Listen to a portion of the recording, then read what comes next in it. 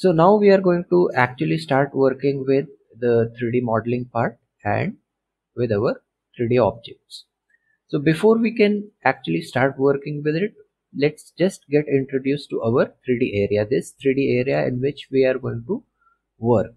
Fine. So we are going to work in a 3D plane, and a 3D plane is represented by three axes X, Y and Z.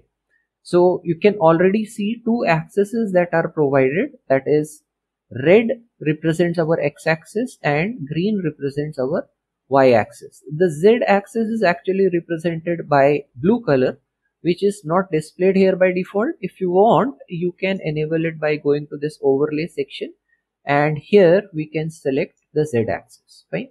So this is our x, y and z axis. Now if you are used to computer terminology, red, green and blue are the three basic colors for mixing of light or colors, and the same sequence is being followed for x, y and z. So red is x, y is green and blue is for z axis. Now what are they representing in x, y and z? So if you talk about earth, so if you consider a flat surface, Earth's surface, then X and Y are our flat surface area. Now when we will be modeling, we usually will be creating a ground. So the ground will be usually on X and Y surface. Fine. And the Z axis is basically going up and down.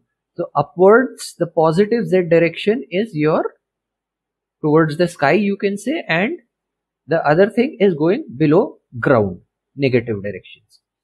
So if I just delete this particular cube for the time being, what you notice is the place where these three axes are meeting is our 3D coordinate 0, 0, 0.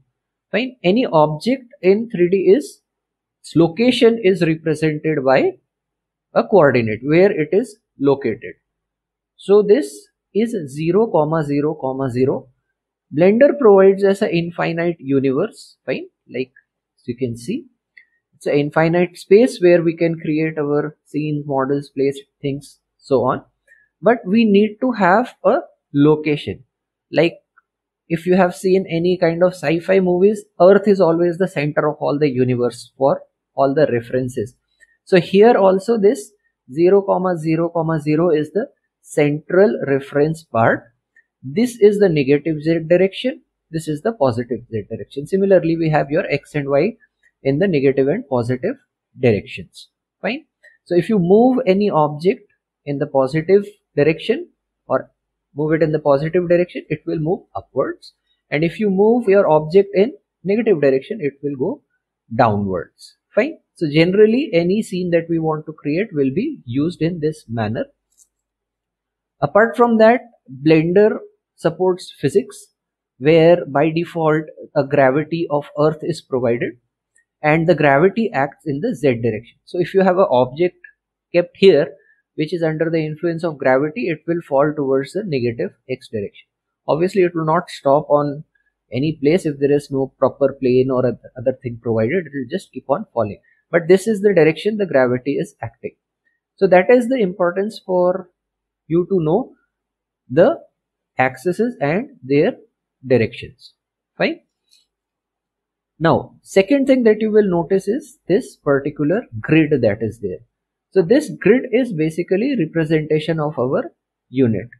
One square you can see is one square unit. So when you are creating your objects, placing your objects, this grid is very useful. It's like a graph paper for reference. Your Blender could be set to empirical or metric system. This you can go to the scenes over here in your properties section. Fine. Right now it is showing me a bit less of these things because I deleted the cube. Based on the selected object, you may get to see different set of tabs over here, but whatever is the situation, this scene tab will show up all the time because it represents settings for your scene. And if you go to the scene, you will see there is something called as unit, where by default it is set to metric right now. And metric, your rotation will be in degrees, length is in meters, mass will be kilograms, time, second, and so on. You could set it to empirical, fine, where you will see it is foot, pound, second, so on, and then you can set it to none. So basically 1 square will represent 1 unit, or sometimes we also call it as a blender unit. When you don't want to stick to a specific scale type of thing, you can use this. Anyways, we will leave it to the default one, and scale unit is, this is how big 1 unit would be. That means how much it can be broken into.